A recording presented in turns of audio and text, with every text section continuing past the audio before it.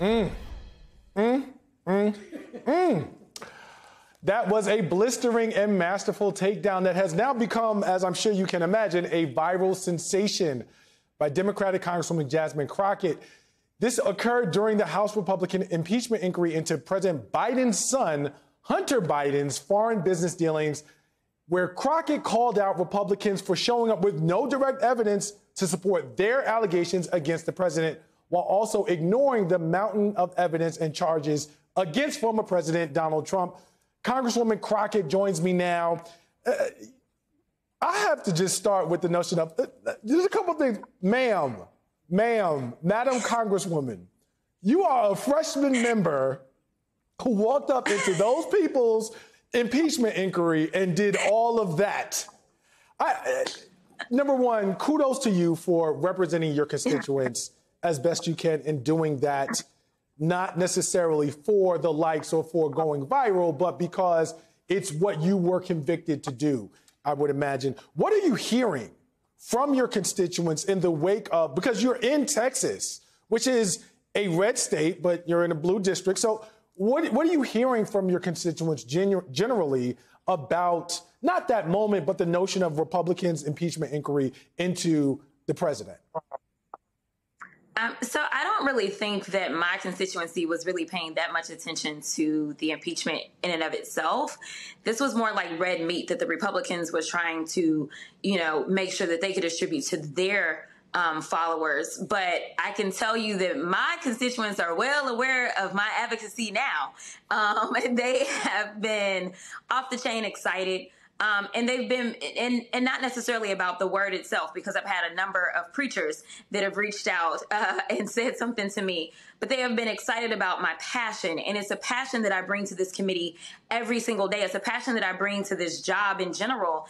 I'm not here to play games. The reality is that we have people that are struggling and suffering in this country, and then we have people that want to pander and pretend that they are the ones that are going to look out for the economic well-being of this country, while at the same time doing something that is completely opposite of what it is that they're saying. And so, I was frustrated. And honestly, I think the majority of the Americans that have reached out and have been excited about this moment, they were more so excited because they felt the same type of frustration as they watch our country falling apart. And they were happy to see that someone is actually sitting in a position of power display that same level of passion. Now, before you were an elected official, you were a civil rights attorney and a public defender. I like to take my glasses off when I talk to lawyers so we could just keep it straight and be eye to eye. You did something that I thought was very interesting in your remarks. You juxtaposed this conversation and this inquiry around Hunter Biden, Joe Biden, the president, and what may or may not be there in terms of evidence against hard evidence that we've seen from the DOJ and Donald Trump and his prosecutions around Mar-a-Lago and the documents case. Why did you choose to do it that way? And what was the significance for sort of putting those two things in contrast together at the impeachment hearing? Yeah, so the entire time that I've been sitting on oversight, we have continually pointed out hypocrisy. And this was me calling them hypocrites without calling them hypocrites, right?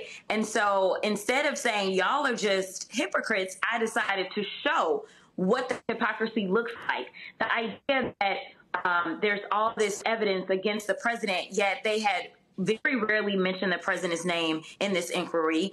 They did not bring any fact witnesses. And the witnesses that they did bring didn't think that the evidence that they had heard, or the lack thereof, leading up to this hearing, they didn't think that they even had enough. Your own witnesses. So it's like, why are we wasting our time as the clock is counting down? This is when Kevin McCarthy should have been reaching across the aisle. We shouldn't have been waiting to the last hour as people were struggling. If you say that you care about border security, you say you care about national security, you say a lot of things. And that is what I need the American people to understand, is that the Republicans talk the best game that is, they are definitely like the masters of the con, right? And they talk it and they talk it. And at the end of the day, they never, ever deliver. And that is the exact same thing in this. And the fact that they continually ignore the 91 indictments that are pending against the former president, and they continue to say that there's nothing to see here when we could all see with our eyes if for some reason we believe that national security and national secrets are a problematic thing and he somehow was in possession of those items, it's a bigger issue than the president having a drug-addicted son who maybe had fishy dealings of some sort. But honestly, he's not even been charged for any of his business dealings at this point either. So, I mean, the leaps that they will jump through and the hoops that they will jump through just to try to impeach our president is laughable. And unfortunately for them, an impeachment is not a laughable situation. So if they decide that they want to continue to go down this road, I need them to understand that we will be ready and we will be clapping back. We'll be clapping back indeed, and we will be watching. That was Texas Congresswoman Jasmine Crockett. Thank you for getting up and spending Sunday with us on Velshi. There was one group of far-right Republicans who went out of their way to try and force a shutdown of the government. And they weren't taking their direction from House Speaker Kevin McCarthy. The MAGA right wing likely had their de facto leader in mind.